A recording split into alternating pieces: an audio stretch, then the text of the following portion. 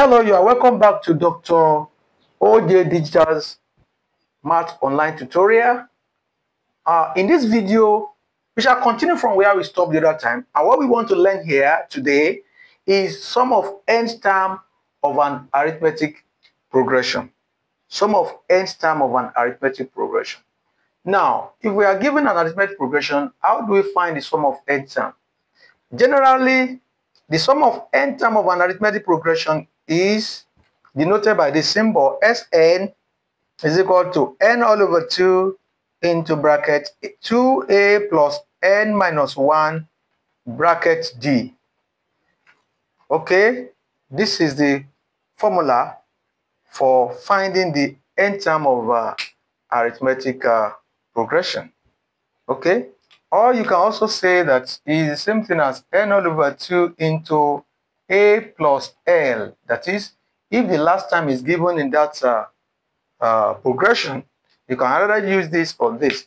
If the last time is given, use this. If the last time is not given, use this. Okay.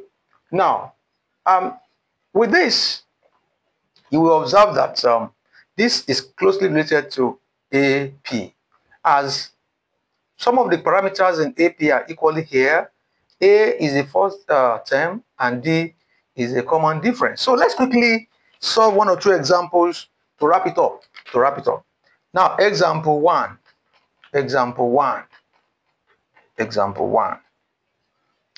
one goes. If the first term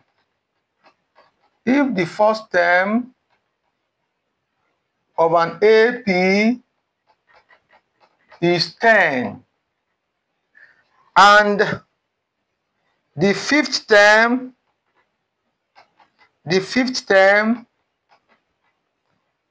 is 26. Okay, what is the sum of the first fifth term? What is the sum of the first fifth term? What is the sum of the first fifth term? Now, we are given, in fact, this is very, very simple. You can only, the moment you are able to, state the formula, you get it right quickly. Okay, state the formula. Let's write it here because of the space. Now, if the first term of an AP is 10, the first value is 10, okay, and the fifth term is 26. The fifth term, T5, which is something as A plus 4D, is what? Is 26. These are way together. Oh, beautiful. Okay.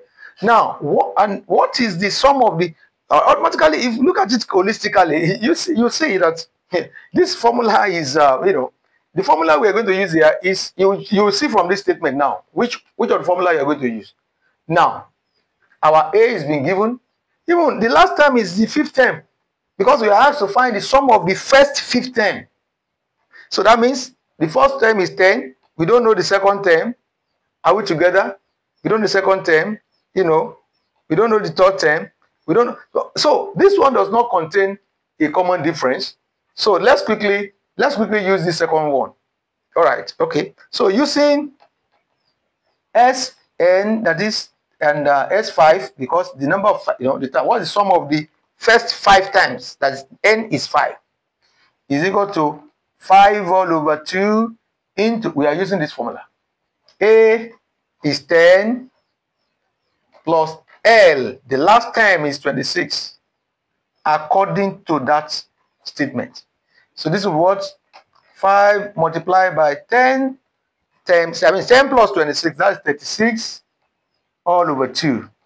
2 here, 18. 2 in 36 is 18. That's 5 times 18 is what? It's 90. You can go, wow. That means this is very fast to solve.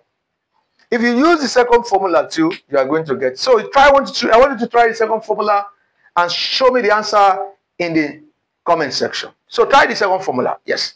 You must get the same thing. Yeah. So show me the second formula how you get the answer in the second for when you use for the second formula in the comment section. Okay. Now let's solve. Let's look at another example. Let's look at another example. I hope you are getting it. Okay. All right. Okay. Now the second question says, if that's example 2, if the nth term of an AP is 5n plus 2, find the sum of its first terms, of its first 10 terms. Okay. Now let's solve this. Let's solve this. If the nth term of an AP, that is Tn, is 5n plus 2, find the sum of its first 10 term, S10. We don't know S10. We want to look for S10. Okay. Now, in this case, for us to find S10, we know that our formula is Sn is equals to n all over 2 into bracket 2a plus n minus 1 bracket d, or Sn is n all over 2 into bracket a plus l. We are not given the last term, so we cannot use this one. So we have to use this. And for you to use this, we don't know the first term. Hey, you don't know the common difference. So that means we have to find the common difference and the first term. So the first term here, T1, is 5 times 1 plus 2. That's 5 plus 2, which is 7. And for us to get the common difference, we have to find the second term too. T2 will be 5 times, when n is 2, plus 2. That is what? 10 plus 2. That is 10 plus 2. So that is 12. I think that is clear. Fine. So the common difference now will be T2 minus T1, which is 12 minus 7, and that is 5. Beautiful. So we can now use this formula. Since we have known the parameters we are to use, so there's no problem again. There's no problem again. All right. So therefore, what term will we have to find? The sum of 10th term, S10. I think that's what we have to find. Yes, let's check. Yes. So that is n is 10 over 2 into 2 times a. Our a is 7 plus n plus 10 minus 1. The common difference is 5. So this one will be 2 in 10. That is 5. Hope we are getting this. Okay. 2 times 7 is 14 plus 9 times 5. So this will be 5 into 14 plus, this is what? 45. That's 9 times 5 is 45. So now we can solve this by multiplying out. So we have 5 multiplied by 59. Okay. So when we multiply 5 by, that's 295. So that is that, about that. The answer is 295. Did you enjoy this video? Are you sure? If you enjoyed this video, keep your fingers crossed while we produce more videos on series and their sums. We're going to discuss GP, geometry progressions too. We have just completed every aspect of the arithmetic progression. So in the next video, we shall complete, we shall actually start talking about geometric progression.